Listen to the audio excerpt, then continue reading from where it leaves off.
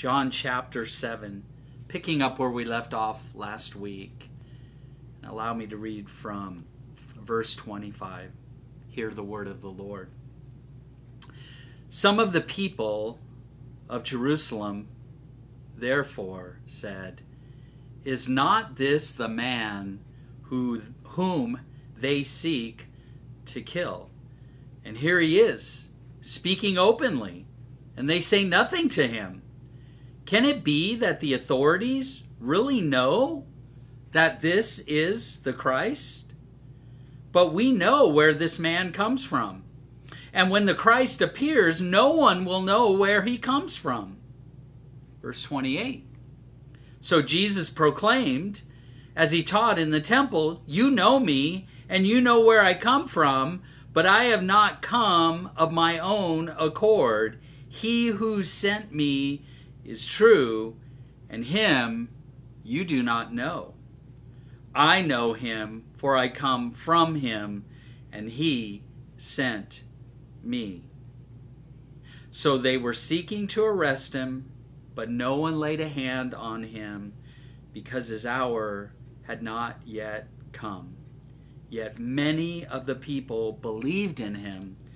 They said, "When the Christ appears, will he do more signs than this man has done?" And then jump down to verse 37. There's an invitation here that Jesus gives to each and every one of us. On the last day of the feast, the great day, Jesus stood up and cried out, "If anyone thirsts, let him come to me and drink. Whoever believes in me, as the scripture has said, out of his heart will flow rivers of living water." Now this he said about the Spirit, whom those who believed in him were to receive. For as yet the Spirit had not been given, because Jesus was not yet glorified. We have seen in our study of the Gospel of John that the aim of this Gospel is to show us what Jesus does and what he says, so that we can believe in him and have life in his name. Actually, in the prologue, this is exactly what the Apostle John writes. "Now Jesus did many other signs in the presence of the disciples, which are not written in this book, but these are written so that you may believe that Jesus is the Christ, the Son of God, and that by believing you may have life in his name." So everything that John records has this goal in mind, and that is the purpose of this book, that the reader would believe. And he uses multiple stories and angles, interactions with people, and even through the death and resurrection account, John's aim is to convince you to believe. And so John has already shown us a number of barriers and things that we are to turn from, that we are to repent from, in order for our belief in Jesus Christ to be real. Actually, the Gospel of John is a gospel tract. It's a concise summary of the good news of God. So we should read it, we should receive it, we should study it, and we should share it, and then repeat the process.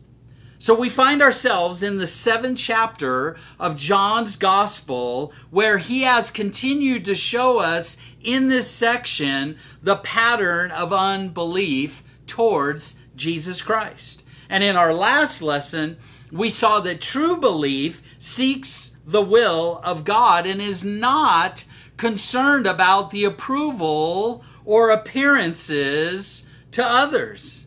And so where we find ourselves is that Jesus is starting to receive some conflict. It's becoming more and more dangerous for Jesus to be out in public. So we find ourselves at the time of the Feast of Tabernacles. He didn't go up to Jerusalem with his brothers, but he stayed back where he could not be seen. And then when the time was right, he began to teach in the temple. And while preaching and teaching there, Jesus once again comes into conflict with the local religious leaders. And in verse 19 of John 7, Jesus proves that his will is to do the will of his Father, because he seeks God's glory and does what God the Father says. So Jesus declares that he knows that the Jewish leaders are trying to kill him. And this desire all the more confirms not only their unbelief, but also that they're seeking their own glory rather than the glory of the Father. So once again, he drew flack from the religious establishment for his healing of people on the Sabbath. So Jesus in turn rebukes them for making incorrect judgments about himself, where we left off last week. Do not judge by appearances, but judge with right judgment. So that's where we left off last week. And the controversy, it continues with the residents of Jerusalem. They're now entering into the conversations. The crowd takes note of his profound words, his history of miracles, and the inability of the religious leaders to silence him. So this causes the people to openly question their spiritual leaders, and this embarrassment is a milestone in an effort to permanently silence Jesus. We got to get rid of this guy. He is bad for business, and he is bad for my reputation. So what we have and where we pick up is that we have the reactions to the claims of Christ. That is verses 25 through 36. Look again at verse 25. Some of the people of Jerusalem therefore said, "Is not this the man whom they seek to kill? And here he is, speaking openly, and they say nothing to him. Can it be that the authorities really know that this is the Christ?" Isn't it interesting that if you were with us last week, it's interesting that the Jewish leaders were denying that they were trying to kill Jesus in verse 20. Yet the people themselves know what the truth is. They know they're trying to kill Jesus. And in verse 26, the people are wondering now if perhaps the leaders thought that Jesus was actually the Messiah, that he was the promised one of Israel, because they had said nothing to him. They could not stop him. So some of the people are confused as to why the Jewish authorities are not taking any action against Jesus as he teaches in the temple. So then in verse 27, it seems as though the blinders go back on. Look at verse 27. The people say, "But we know where this man comes from. And when the Christ appears, no one will know where he comes from."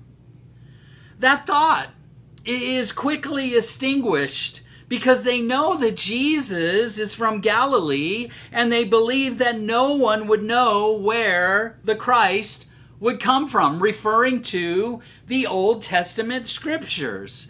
And this is another example of the people and the religious leaders judging on the appearances and false standards. We know Jesus' background. We know where he grew up. We know his parents. But we can't know who the Messiah is. Well, where did they get this thinking from that they could not know the one that God had promised way back in the Garden of Eden in Genesis chapter 3? Well, there was a common misconception that the people of that day had. Some teachers of that day had expressed that no one could really know where the Messiah would come from. Many people heard and believed this teaching, even though it has no biblical basis. And as with other claims made by those who reject Jesus, this suggestion that they're saying, it actually contradicts God's word. Old Testament prophets did indeed predict where the Messiah would come from, and the scriptures had spoken very clearly as to the birthplace of the Messiah. In fact, other people at this same festival will later make that point when we get to verse 42, though they seem not to realize that Jesus does fulfill this requirement, that this prophecy that was well back in Israel's history had indeed been fulfilled by Jesus the Christ. Remember when the Magi had come to Herod to find out where the King of the Jews had been born? Back in Matthew's Gospel, listen to what Matthew says here in Matthew chapter 2, verses 1 through 6. Now after Jesus was born in Bethlehem of Judea in the days of Herod the king, behold, wise men from the east came to Jerusalem, saying, Where is he who has been born King of the Jews? For we saw his star when it rose, and have come to worship him. When Herod the king heard this, he was troubled, and all Jerusalem with him. And assembling all the chief priests and the scribes of the people, he inquired of them where the Christ was to be born. So some 30 years earlier, from John chapter 7, listen to what the chief priests and the scribes said. They told him, In Bethlehem of Judea, for so it is written by the prophet, And you, O Bethlehem, in the land of Judah, are by no means least among the rulers of Judah. For from you shall come a ruler who will shepherd my people, Israel. See, they're quoting from Micah 5:2. The chief priests and the scribes knew the prophecies of Micah, for it is written. So how come the religious leaders and Jewish people of Jesus' day didn't know? It's because many Jews in Jesus' day had been deceived into believing a lie. Why would this false teaching arise? Because if you keep the people ignorant, you can control them. Isn't that how the cults are able to draw people in? Through ignorance, through works, through everything else except Jesus. It makes me think of the Catholic monk and priest Martin Luther, who discovered in his time, back in the 16th century, he discovered the false teachings and corruption that had crept into the Roman Catholic Church. And he simply wanted the leaders and the Pope to know. He wanted to help. But the Pope and its leaders at that time didn't want to know the truth. The German people and the European people did not have the Bible in their own language. It was all in Latin.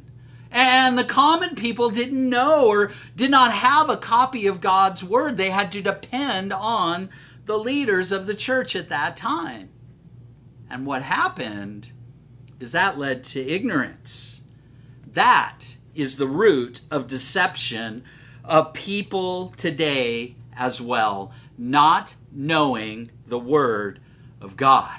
And this is not a new tactic by the enemy, by Satan. The serpent in the Garden of Eden deceived Eve by twisting and denying the word of God. The people of the prophet Jeremiah's day, as they are going into captivity, were being deceived by false teaching. Listen to what Jeremiah proclaims in Jeremiah 29. For thus says the Lord of hosts, the God of Israel, do not let your prophets and your diviners who are among you deceive you, and do not listen to the dreams that they dream. For it is a lie that they are prophesying to you in my name. I did not send them, declares the Lord. And then Luke, in the book of Acts, calls the Christians in Berea, the Jewish Christians, that they were more noble-minded because they refused to be deceived by false teaching. Acts 17:11. Now these Jews were more noble than those in Thessalonica because they received the word with all eagerness, examining the scriptures, the Old Testament scriptures, daily to see if these things were so. So when Paul came there to Berea and Paul taught, they checked out what he said to see if it lined up with God's word, the scriptures. Boy, when I think about this and how deception can come, it made me think of a friend that I had years back, some 20 years ago, and as a fairly new believer, and then as I started to, God started to call me into the full-time ministry as a pastor.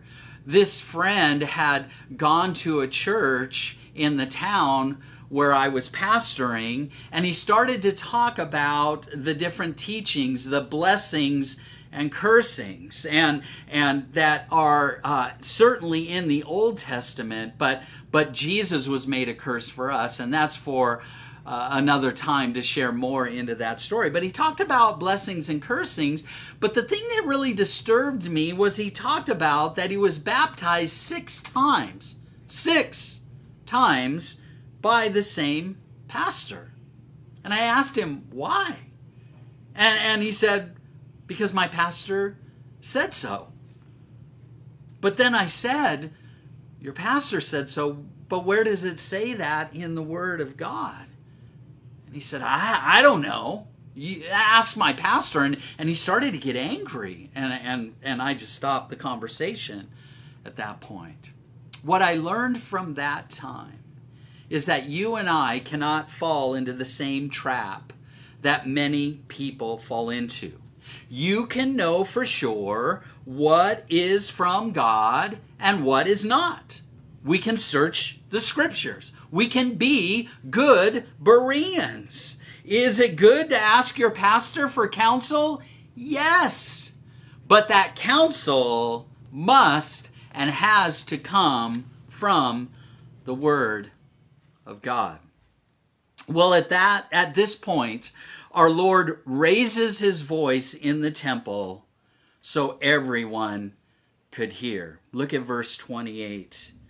So Jesus proclaimed, as he taught in the temple, you know me and you know where I come from, but I have not come of my own accord. He who sent me is true, and him you do not know.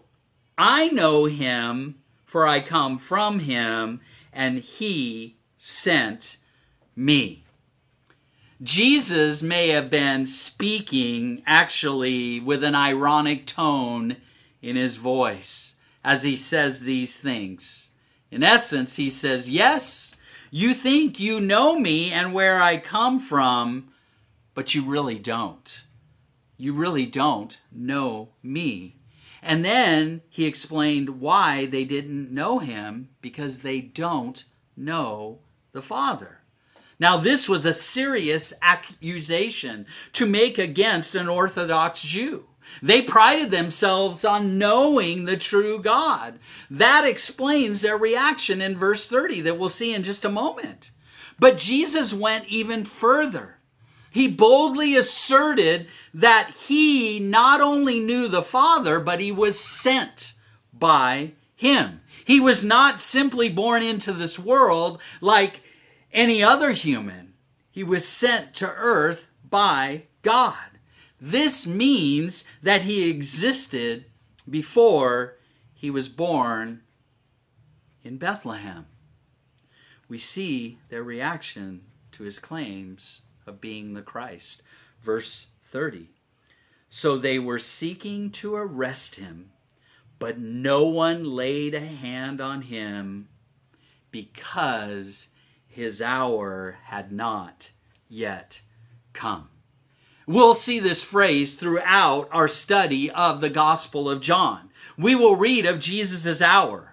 His mission was directed according to his heavenly Father's divine timetable. And when we read this phrase, his hour, we understand that he is talking about the culmination, the climax of his earthly ministry. The time when he would be betrayed, arrested, tortured, crucified, and ultimately glorified.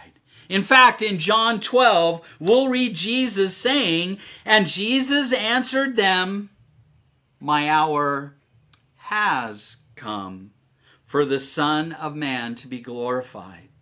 Truly, truly, I say to you, unless a grain of wheat falls into the earth and dies, it remains alone. But if it dies, it bears much fruit.'" And indeed, the resurrection of Jesus Christ bears much fruit. There will be a time when it would be right for Jesus to be apprehended, but that is not in the plan for right now. And for you and I, as we make our way through these verses and understand much more of who Jesus is, there's some application for you and I. There is safety and comfort in God's will and in his sovereignty, that he is in control of every situation and circumstance. In fact, you should write these verses down. Number one, God has a plan for our lives. Isaiah 46 says, "Remember the former things of old, for I am God, and there is no other.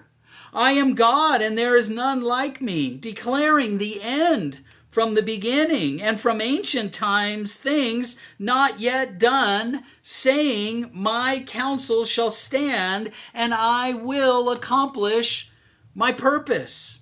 And then Ephesians chapter 2, verse 10, "For we, believers, are his workmanship, created in Christ Jesus for good works, which God prepared beforehand that we should walk in them."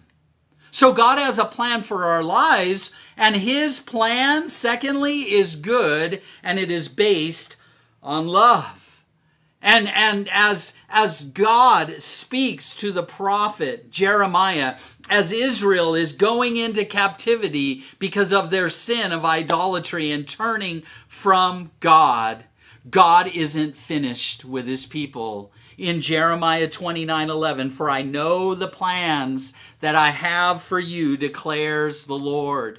Plans for peace and not for evil, to give you a future and a hope." So that's why, Christian, we can with confidence say, like the prophet Isaiah in chapter 12, verse 2, "Behold, God is my salvation. I will trust and not be afraid. For the Lord Jehovah is my strength and my song. He also is become my salvation." So you and I, as believers in the Lord Jesus Christ, need to remember this and remind others just how great God is, and remember how much he loves you. So as we go back to our text, there are two basic responses to Jesus at this time in verse 31 and 32. Yet, John writes, many of the people believed in him. They said, when the Christ appears, will he do more signs than this man has done? And the Pharisees heard the crowd muttering these things about him, and the chief priests and Pharisees sent officers to arrest him. So some were trying to get rid of him. Some came to believe in him. And the Pharisees, the religious leaders, don't like Jesus. In fact, they want to kill him because he's honest with them. He's not afraid to point out their hypocrisy and their self-righteousness. His unwillingness to coddle them has enraged them to the point where they're actively seeking to murder him. However, everyone in Jerusalem is talking about Jesus. That's a good thing. Everything he said and did pointed to him being the one sent by God to defeat sin and rescue people from death. And in the process, many have come to faith in him. So before Jesus invites the crowd to receive him, he warns them that they must make a decision. Verse 33. Jesus then said, I will be with you a little longer, and then I am going to him who sent me. We know who that him is, God in heaven. Then Jesus, or verse 34, you will seek me, and you will not find me. Where I am, you cannot come. So let me just summarize what Jesus is saying here. He's basically saying this: I am not here much longer. I'm headed back to heaven in a few months, and you're not going to be able to find me there because you won't be there. So he will be leaving soon to return to his Father, and things are going to change. They can't wait indefinitely to decide to come to him. Now, of course, they have no idea of what he was talking about. Listen to their response in verse 35. The Jews said to one another, where does this man intend to go, that we will not find him? Does he intend to go to the dispersion among the Greeks and teach the Greeks? What does he mean by saying, you will seek me and you will not find me, and where I am, you cannot come? You see what's going on? They're pondering what Jesus is saying. Now, that word dispersion in your Bible, the dispersion was the name given to the Jews that lived outside the land of Israel. These were the ones who were dispersed through the Babylonian captivity. And what always amazes me about this, now, as a believer in Christ, having the Holy Spirit who makes sense of his word, they ponder his words, but they don't receive his words. They don't ask him for clarification. They're just kind of muttering amongst themselves. Why do you think that is? I think it's simply pride. It's self-righteousness. They desire to approach God in their own way. So I would ask you today, do you understand what Jesus has been saying to you in his word? If not, don't give up. Ask for his guidance. Ask him for clarification. Ask him for help. He is a rewarder of those who diligently seek him. So now we come to the last day of the Feast of Tabernacles, the Feast of Booths, and Jesus extends an amazing invitation to the people. And that's what we have in verses 37 and 39 through 39, the Savior's invitation. On the last day of the feast, the great day, Jesus stood up and cried out, "If anyone thirsts, let him come to me and drink. Whoever believes in me, as the scripture has said, out of his heart will flow rivers of living water." Now this he said about the Spirit. John's helping us. Now this he said about the Spirit, whom those who believed in him were to receive, for as yet the Spirit had not been given, because Jesus was not yet glorified. He wasn't resurrected from the dead yet. I think, as I read this invitation, this rivers of living water, the invitation comes also with a promise. And I think about during the course of the year, each one of us receives invitations, and some of them are gladly received. And we may get an invitation to a wedding of good friends or family, to an intimate dinner, maybe to a concert, to an evening of quiet conversation. And then there's other invitations that are not so welcome, and we find ourselves asking, do I have to go there? How can I get out of responding to that one? Or, I don't need another credit card, right? We get invitations like these all the time. We come now, though, to the most important and happy invitation you and I can ever receive. And there is also a great promise that goes along with it. Jesus says, "If anyone thirsts, let him come to me and drink. Whoever believes in me, as the scripture has said, out of his heart will flow rivers of living water." Do you hear it? An invitation and a promise.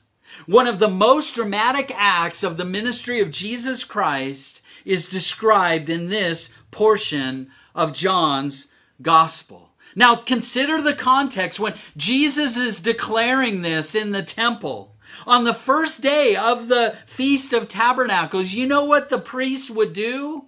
The priest would read from Zechariah 14:8. "In that day it shall be that living water shall flow from Jerusalem." And so Jesus is standing there and saying, I am these living waters. I am the one who will produce this living water. And in this feast, for 7 days, as the people had been living in these little booths and tabernacles to commemorate how God has provided for their ancestors in the wilderness for 40 years in the time of Moses and the Exodus. And then they would commemorate the miraculous provision of water by God from the rock that Moses struck during their wilderness wanderings. So the priests, in celebrating this feast, would draw water from the pool of Siloam and pour it out on the temple floor during each day of the feast. And then on the last day of the feast, the priests would return from the pool of Siloam with their vessels empty, signifying that when the Israelites entered the promised land, water from the rock was no longer needed. So Jesus chooses this time, the right time, this time of the feast, to speak up and say, "If anyone thirsts, let him come to me." Wow. Can you imagine what an effect this had upon the people? They knew what he was claiming. The promised Messiah has come. And so as Jesus saw the people rejoicing during this feast, he knew they were still in need of spiritual water.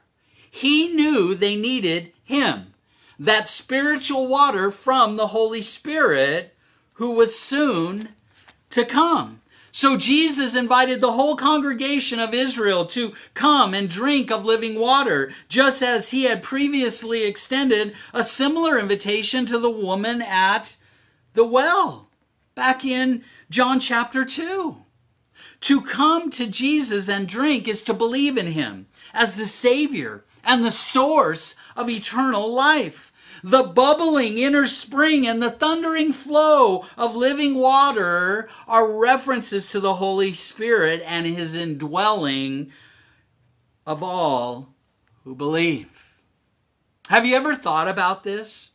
Some of the things that God has done in his design of us as human beings, that we are limited physically and mentally and physiologically in our bodies, that we have this thirst drive, we have this hunger drive. That's because being thirsty is a gift.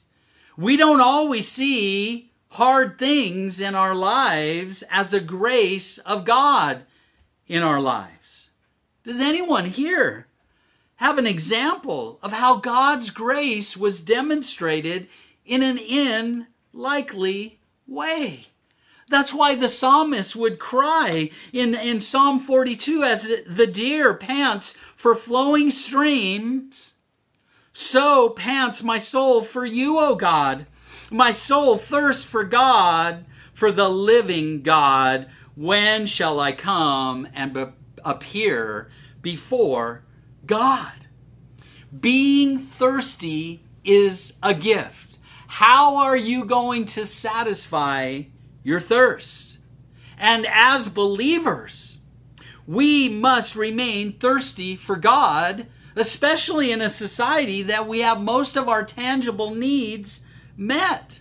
When you believe in Jesus Christ, you do not depend upon a pitcher of water being brought to you, but you have a river of living water flowing from you.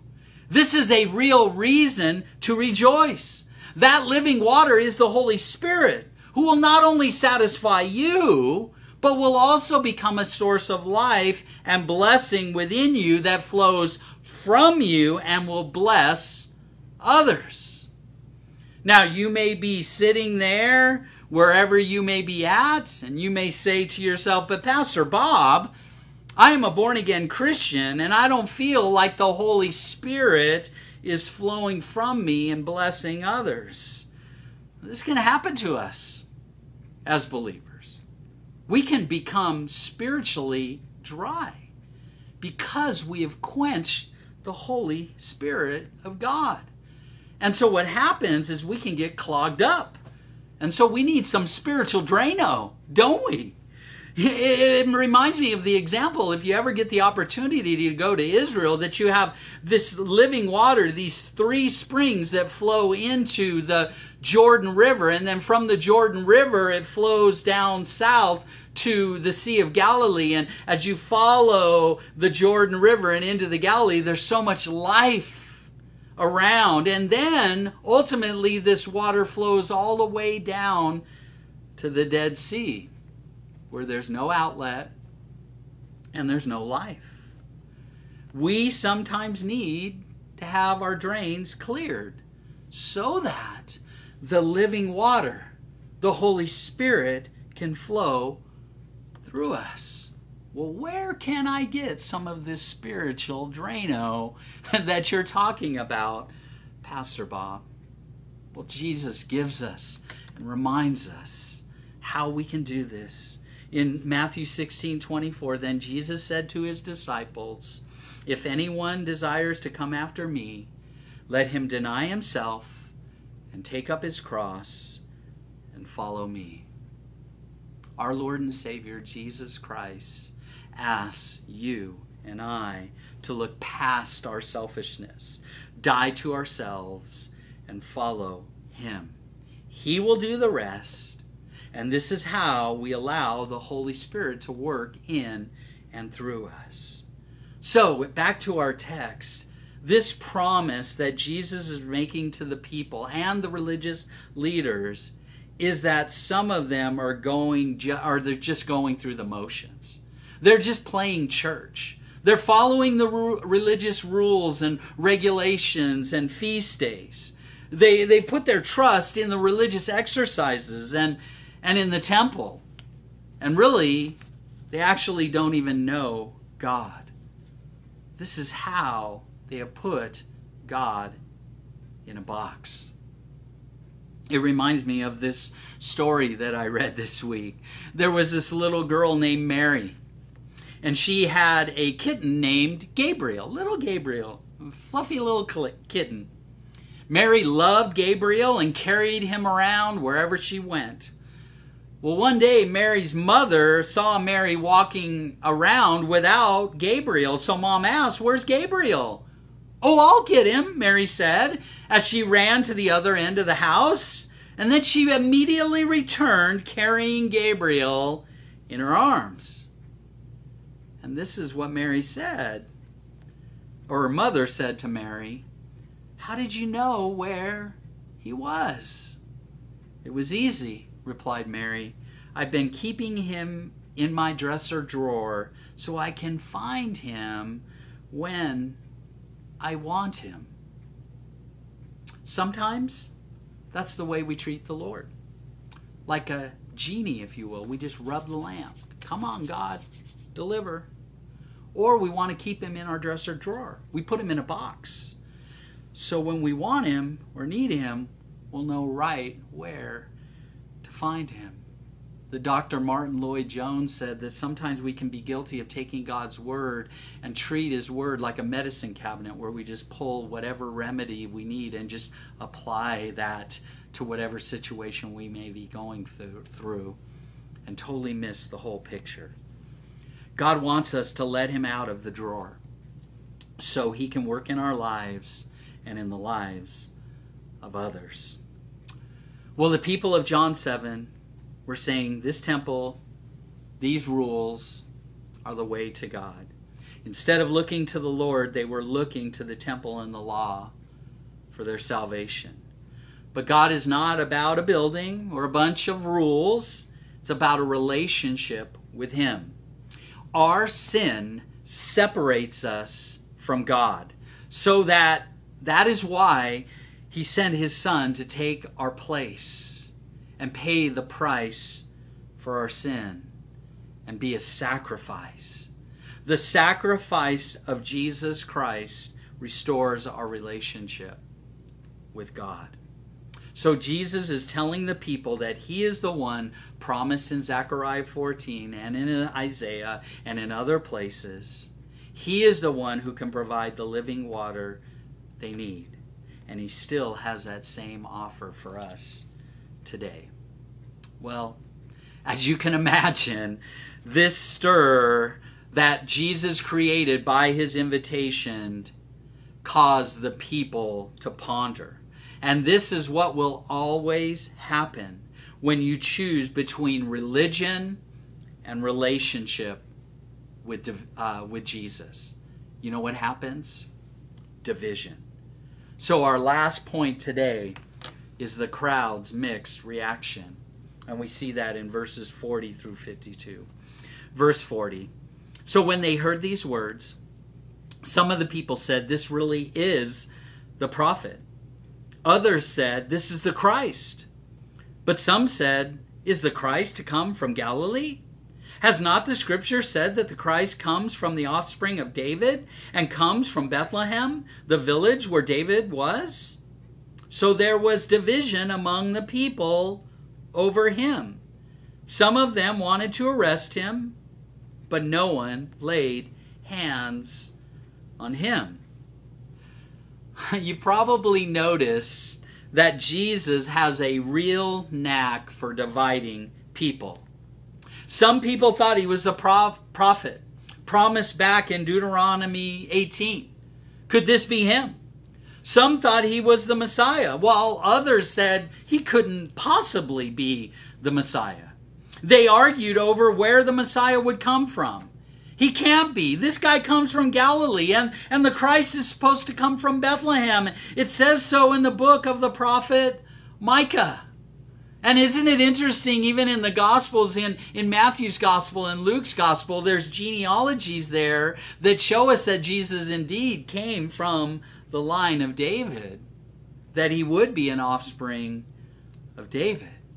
So they have these right scriptures, but wrong information, right? The prophet Micah did indeed say that Messiah would come to Bethlehem. And we all know the story of Jesus' birth, right? Every Christmas, even if you're not a believer, you know that Jesus was born in Bethlehem. We know that he was on the way to register for the census, Joseph and Mary.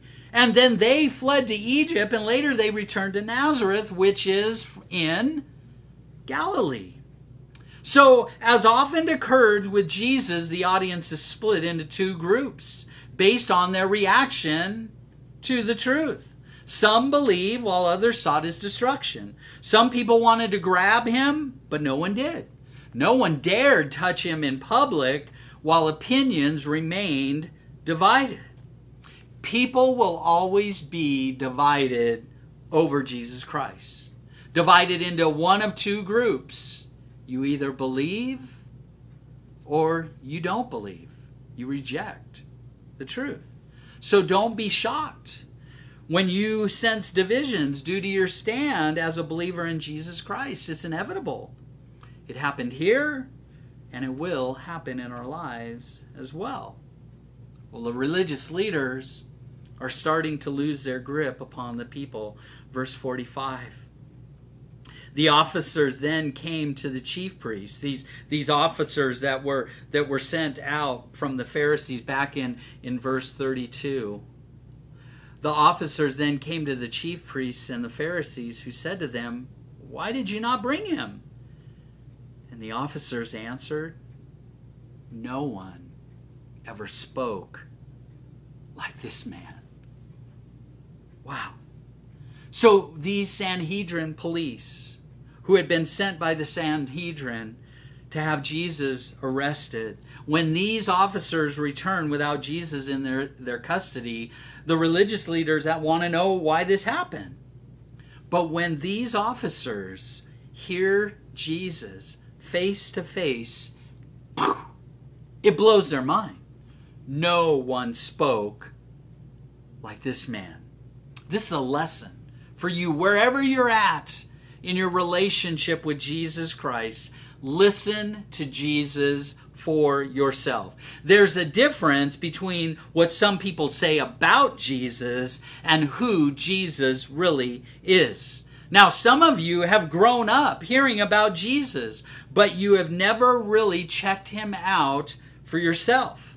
So instead of only listening to what people say about Jesus, be sure you go to the Bible and check it out for yourself. And you know what you may find? You may find yourself responding like Peter, "Lord, to whom shall we go? You have the words of eternal life." Well, the Pharisees, they were beside themselves. Verse 47.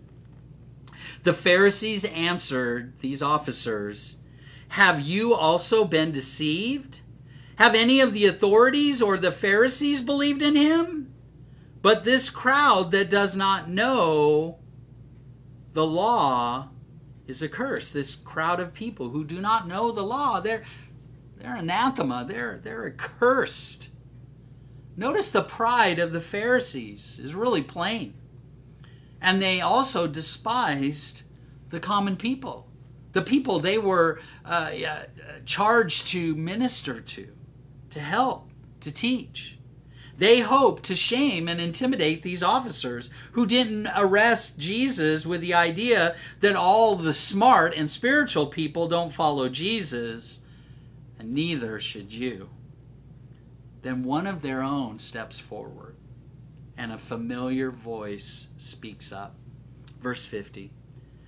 Nicodemus, and then John adds, who had gone to him before and who was one of them, said to them, "Does our law judge a man without first giving him a hearing and learning what he does?" This is such wise counsel by Nicodemus. We know Nicodemus is a seeker. We've seen that in John 3. And so he's saying our very law that is from God tells us to not judge someone until we check him out. That's what Nicodemus says to these leaders. We should not judge Jesus without letting him speak for himself. Listen to Jesus before you dismiss Jesus. That's good counsel. If you are a skeptic, if you are a critic of the Bible, listen to Jesus before you dismiss Jesus. Now, Nicodemus knew they were breaking the law and seeking to arrest Jesus. And Nicodemus tries to reason with these religious leaders, warning them against judging Jesus hastily. Well, these religious leaders are factually ignorant. Willingly ignorant and factually ignorant. Look at verse 52. They replied, "Are you from Galilee too?" That's an insult. "Search and see that no prophet arises from Galilee." So, thinking Nicodemus a fool, his fellow Pharisees asked him if he too was an unschooled Galilean. To be called a Galilean was like being called stupid. That's what they're saying. And in the Pharisees' minds, only dumb Galileans believe this idiot from Galilee. And I am amazed that these guys who prided themselves on their knowledge of Scripture didn't know that according to 2 Kings chapter 14, verse 25, there was indeed a prophet from Galilee. His name? Jonah. One of the famous, most famous Old Testament prophets, right?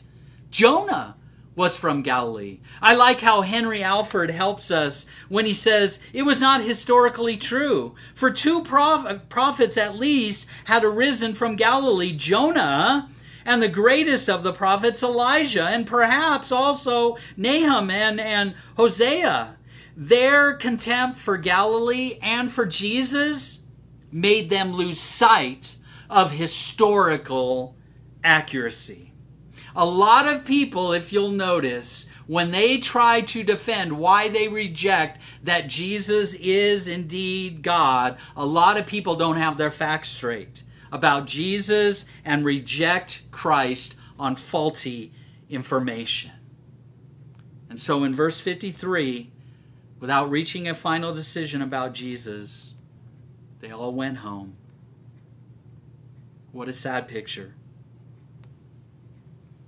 The invitation from Jesus to come and receive the living water is rejected by those who should have known better. Then there are those who do come to believe in Jesus. So where do you fit in today? Jesus always makes it a personal issue.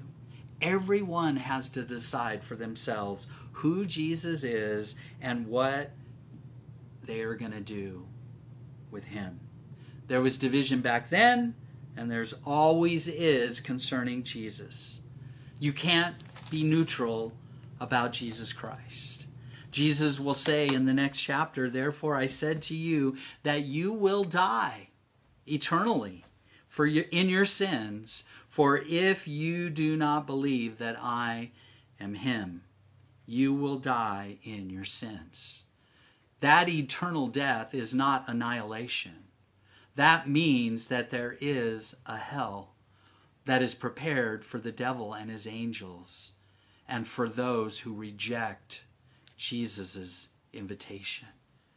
There is a cost to our sin, yet God gives a cure and has made a payment. Jesus has extended this amazing invitation to all who come and receive him. Do you see the pattern that Jesus gives? In fact, when you look at verses 37 and 38 again, Jesus says, "Thirst, come, drink, overflow." Thirst, come, drink, and overflow. This is always the spiritual sequence. We hunger and thirst for God's blessings. We come to Christ and we're satisfied. Then the Holy Spirit can flow from us, and it is from this overflow that it will result in an outreach to others. Jesus just asks us to come. He gave everything so that you and I can have everything. He gave his life on the cross that we would have forgiveness and that the Holy Spirit would dwell within us. Let's pray.